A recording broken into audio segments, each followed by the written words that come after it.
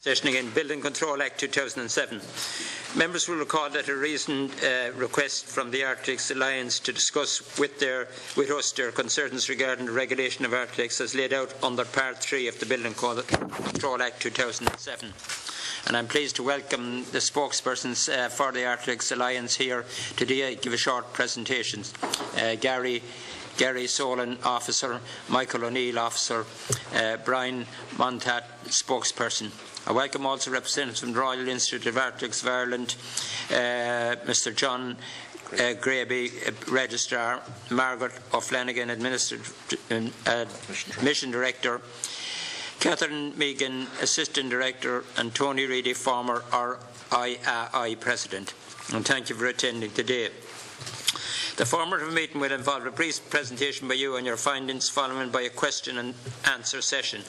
Before you begin, I am obliged to draw your attention to the fact that by virtue of Section 17(2)(1) of the Defamation Act 2009, you are protected by absolute privilege in respect of the evidence you are to give to this committee.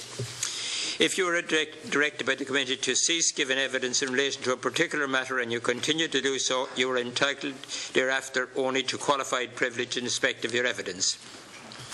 You are directed that only evidence connected with the subject matter of these proceedings is to be given, and you are asked to respect the parliamentary practice to the effect that where possible you should not criticise, make charges against any person or persons or entity by name in such a way as to make him or her identifiable.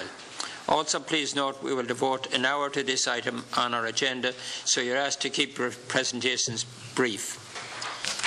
Would you like to begin? The Architects Alliance. The Architects Alliance. Thank you. Chairman and members of the committee, Architects Alliance welcomes this opportunity to present the real concerns we have for our families and our futures. We are very grateful to the committee for scheduling this meeting at such short notice. I am spokesperson for Architects Alliance. My name is Brian Monteau. I have earned my living and been acknowledged as an architect in Ireland since 1983. With me is Gary Solon, who has been in business as an architect for 20 years with projects at home and abroad, and Michael O'Neill, a graduate architect, also with over 20 years working experience. I'm subject to agreement with the Chair. I'm sharing time with Michael, who will address you after I've finished. Our membership and support comes from across the state.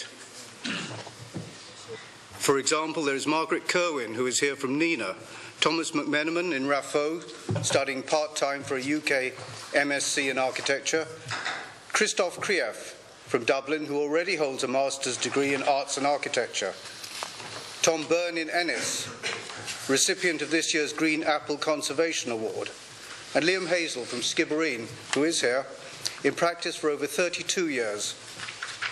Liam hopes that the Act will be amended to include a great-grandfather clause, if the committee so desires.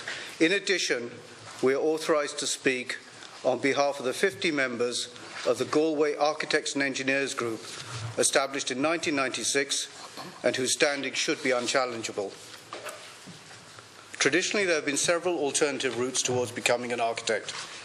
In Ireland, that diversity is about to end. But for now, it remains alive in our membership. We are all fervent about architecture.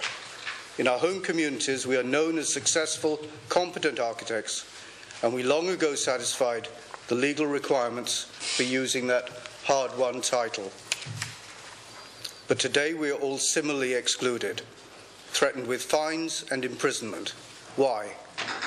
Because we do not meet new standards tailored to suit our competitors. Unlike most of the Royal Architects, almost every one of our members is self-employed, and therefore no financial safety net is available from the state during periods of slack business.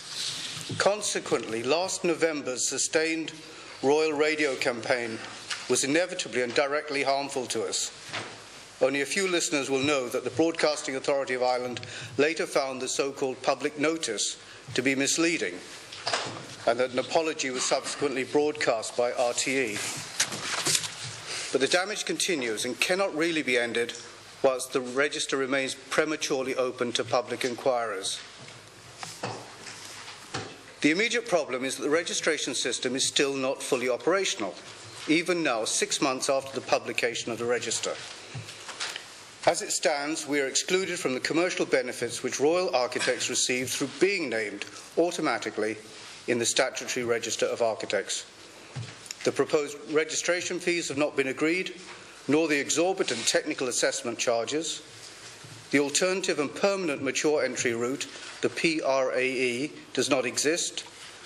The selected technical assessors are novices and can claim no competence. Complaints made against Royal Architects cannot be processed and are on hold. The road to regulation of the profession was paved in the 1997 Strategic Review of the Construction Industry, published by the Department of the Environment. A recommendation was made for protecting the titles of architect and quantity surveyor. The relevant part of Clause 329 reads, albeit clumsily, the proposal should acknowledge the established right of those in practice without formal qualifications for many years, via a grandfather clause. This vital provision was neglected in the BCA 2007, despite 2 attempts to introduce a grandfather clause made during the guillotined readings of the bill. Instead, an uncertain and costly technical assessment procedure has been devised by our competitors, open to us only if we first prove that we're already long-established, market-tested architects. It should be plain that the fundamental difficulty with the BCA 2007 can be remedied by the inclusion of a self-extinguishing grandfather clause, as is found in other legislation. This is not open-ended. Our numbers are necessarily finite. The troublesome and irrational difference in academic standards set by the BCA 2007 and by the directive is also an easily made correction, provided only that vested interests are duly ignored. The statutory option of becoming a member of RIAI Limited, the institution, should be purged from the Act. We endorse the Competition Authority's recommendations for an independent registration body.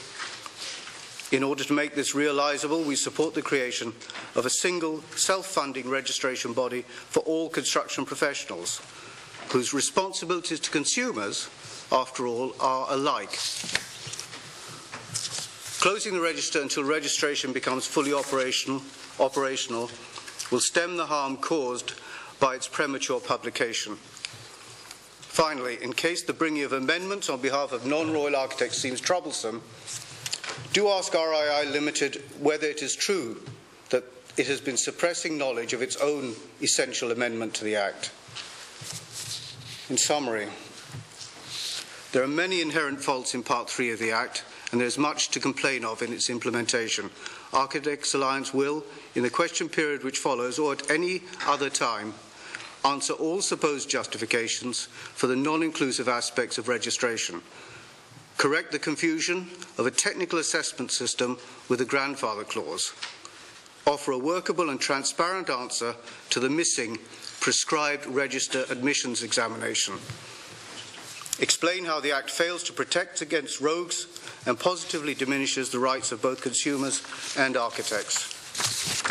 In conclusion, the private and elitist membership requirements of RIAI Limited, the institution, are now the law of the land. Together with government, it has succeeded in creating a royal trinity where distinguishing between the supposedly separate parts, or should I say departments, is made uncertain.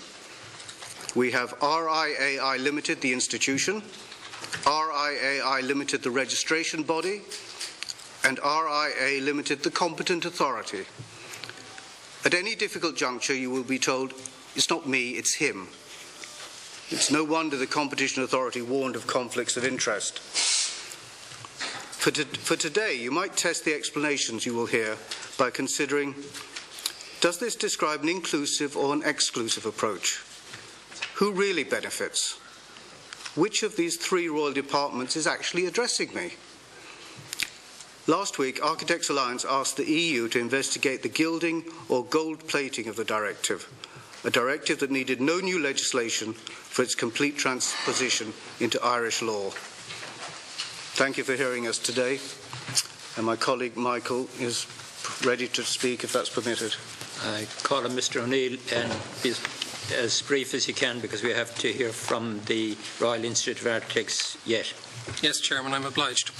Chairman and members of the committee, distinguished guests, my name is Michael O'Neill and I'm a qualified architect with 20 years standing, having qualified from Bolton Street DIT in 1990. I appear before you this afternoon to address the rights of graduate architects which have not been supported by the Building Control Act 2007. I understand that the Registrar's position is that one standard should be applied and that it should be MRIAI. To apply this standard universally, I believe, will be divisive, retrograde and undermines existing established and statutory rights. It fails to adequately support the right to earn a living to which postgraduate and self-taught architects are entitled under Irish law. The basic standard that entitles Irish persons to call themselves architect under EU law is well known to the RIAI and is not that of MRIAI.